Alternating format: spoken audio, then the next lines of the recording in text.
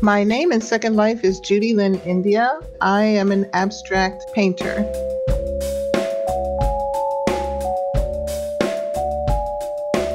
I've been drawing since I could hold a crayon on the walls, on furniture. What my mother would do was she'd get butcher paper, tape it up next to my bed, and when it was full, she'd put up a new sheet. As a commercial arts student, I didn't understand the abstract world. I didn't know much about it. My first day in college, walked past a workroom with a senior art student throwing paint at a canvas. And I said, "You can do that?" She looked at me like I was nuts. I felt that it was empowering. Now we're here in your beautiful Second Life home. A lot of art around, but none of it is actually yours. How come? Well, I have all these different galleries in Second Life. If I want to see my work, I just go there.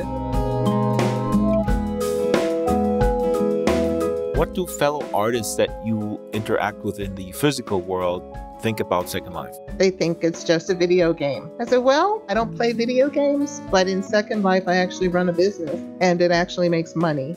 And how about your family? What do they think about Estelle?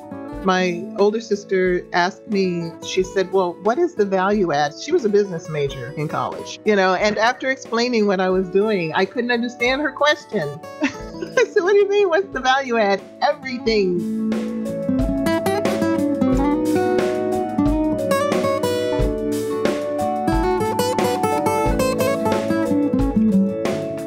My focus is entirely on the canvas. My paintings are intuitive.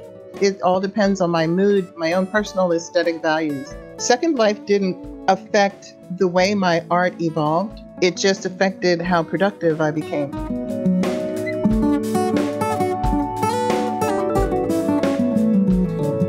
The way art works in Second Life is exactly the way it works in real life, just a lower cost. Whenever someone invites me to show my work, my first question is, how long have you had the gallery? Where is your gallery located? If someone in real life said, I want to give you a show, of course I'm going to want to visit the gallery and see, well, what neighborhood is it in? What's their client base? The only difference is the overhead. You don't have to hire a crew to hang the art.